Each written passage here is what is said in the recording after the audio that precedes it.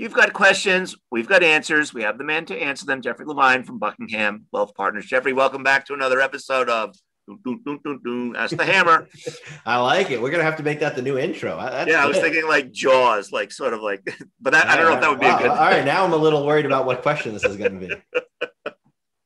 Well, the question I have from a reader is an easy one for you, I'm sure. It goes like this. Should I convert my term life insurance to a permanent life insurance policy?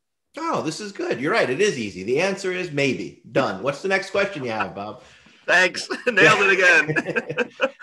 This is one where, term life insurance is a tool.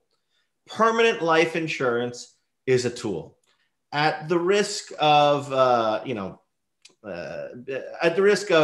being a little silly here with our theme, a hammer is one tool and a screwdriver is another. If you start a project and you need a hammer, and later in the project you need a screwdriver, you should put the hammer down and pick up the screwdriver. If you start a project with a hammer and you finish the project needing a hammer, getting the screwdriver does you no good. And so now, with that said, let's talk about how this applies to the actual life insurance conversion. For those who are not aware what a conversion is, what are we even talking about in the first place? With a lot of term policies, they will give you an ability to change that term policy into a permanent policy, either for the length of the policy or for at least some period of time. And the critical thing here is you can do that without evidence of insurability. So in most cases, when you go to apply for insurance, there's either some questions, there may be some medical examinations, they may request your medical history, depends upon the dollar amount you're seeking, right? The greater the dollar amount, the more background research the insurance company is likely to do into your health for obvious reasons. They're on the hook for a bigger amount if you die.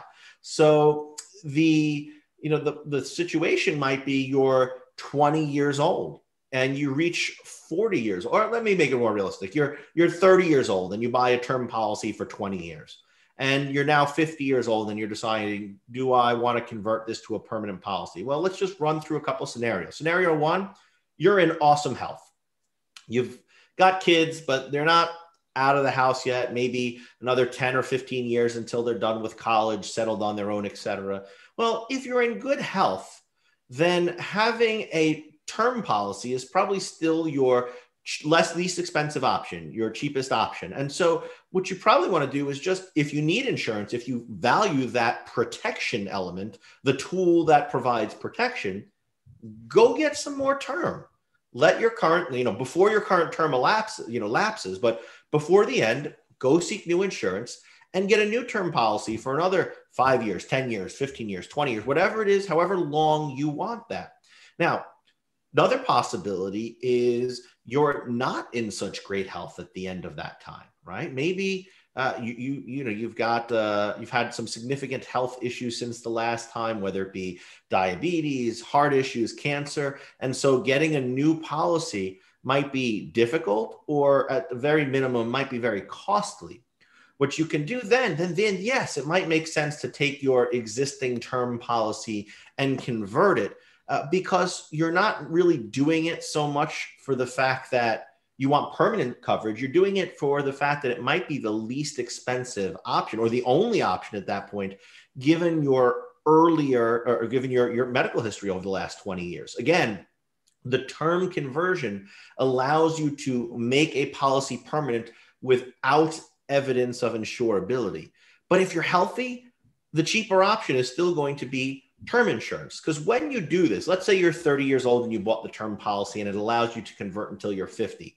If at 49 you convert, if you got a great rating early on, you get the great rating automatically at 49, but you still pay the cost of a permanent policy of someone who's 49 years old, right? So it's not like you get to treat it as though you bought it when you were 30.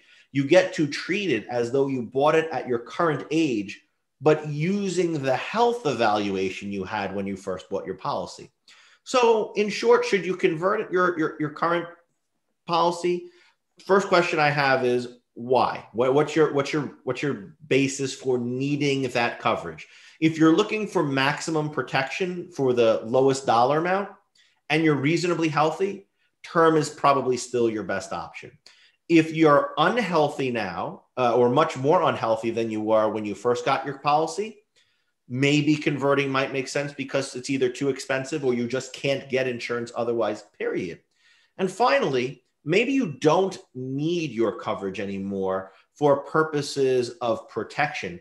Maybe you're just looking to use life insurance as a way to perhaps have cash that is, like a bond replacement vehicle, something like that.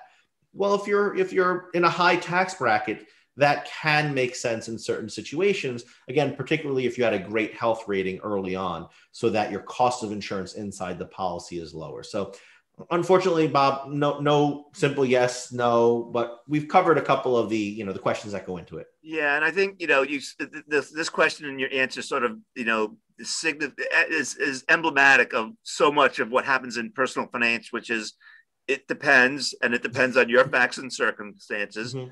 But if you have some sort of guidelines around what to ask and what to think about, then that's the best answer of all. Yeah, and it's why personal financial advice is so different than education, right? Education is here's some information, but it doesn't necessarily help you to figure out what applies to you. And look, here might be a great example of someone who, if they have an advisor, might want to work with them on this question. But even if they don't, maybe this is a particularly significant question for that individual. They could reach out and find someone who works on an hourly basis or a project basis and just say, this is the question at hand. What do you think? And maybe it takes 2 hours worth of work and you have to pay someone $500 or $1,000, but you make sure you get the right answer for that particular situation. All right, Jeffrey, once again, nailed it. Thanks, Bob. So this was a good one. The it depends questions are oftentimes the most interesting because there's so many different ways we can approach this. And I mean, look, we could spend the next hour doing a discourse on whether to convert a term policy or not, but hopefully at least as a high level.